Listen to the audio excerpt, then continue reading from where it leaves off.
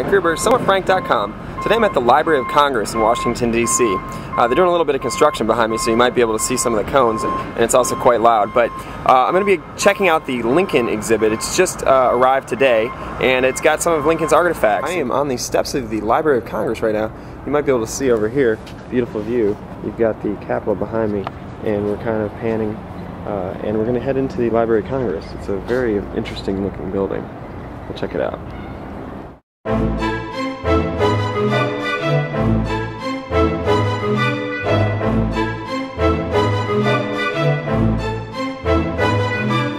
I'm actually at the Library of Congress right now with Matt Raymond. He's a director of communications, and he basically just organized this whole pitch today with, what is it? It is the 200th birthday of Lincoln on February 12th, and we are the national exhibition for Abraham Lincoln's bicentennial, and it opens February 12th and it runs through May 9th, and it's May 9th free. Birthday, perfect. Oh, great. Free and open to the public, and then it travels to 5 different American cities. Oh, it does? Okay, so what does it include exactly?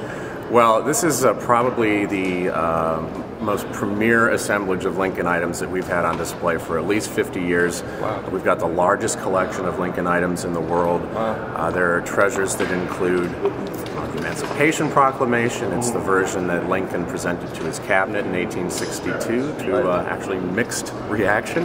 Wow. We have the first 2 copies of the Gettysburg Address, including the one that Lincoln pulled from his pocket and read from at Gettysburg. Wow.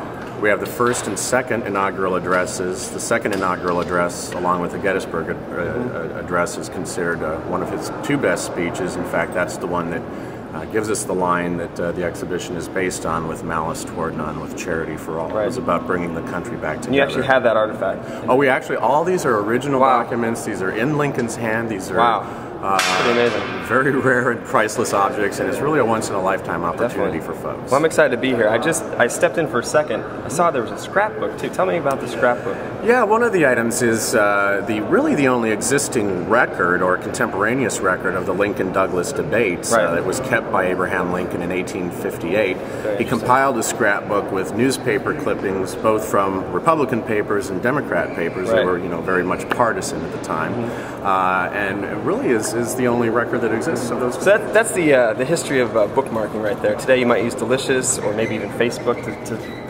stick your bookmarks on different links or whatnot. Then it was cutting and pasting. Cutting and pasting, and he literally did that. So he was a big scrapbooker. I wonder if he'd be a scrapbooker today. But anyway, what other kinds of things are here that might be interesting to people? Well, in addition to these priceless documents, there are a lot of interesting, what we call, 3-dimensional objects. For instance, so interactive, like technology kind of. Well, yeah, we have that. In fact, 2 of the more interesting interactives that we have trace the journey by train that he took from Springfield to come to Washington, D.C., and you can zoom in. Same one that Obama kind of tried to. Well, absolutely, right. And you can zoom in on any particular day and see newspaper accounts. Right. And then at the end, sort of the bookend, is the journey that his coffin, the funeral procession, took from Washington back to Springfield. But in terms of other items, we have one of our top treasures is the contents of his pockets on the night that he was assassinated. One of the curiosities is he was carrying a $5 Confederate note. He traveled to Richmond about a week before his assassination, and the theory is that it was something of a keepsake for him. Gotcha.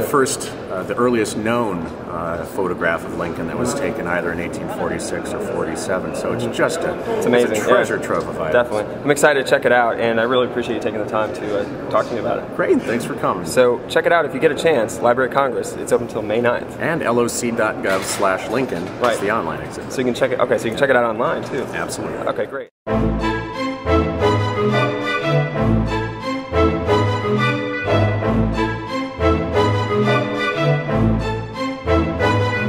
So I'm here inside the exhibit, and you can check out, this is the earliest, or it's one of the 5 drafts of the Gettysburg Address, which is, one of America's most popular and famous speeches.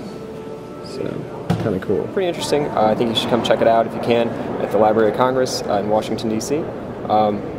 And just, it's amazing the amount of artifacts that they actually have.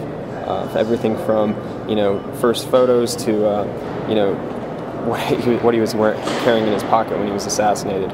It's a pretty comprehensive exhibit for Abraham Lincoln. Frank Gruber, SomewhatFrank.com.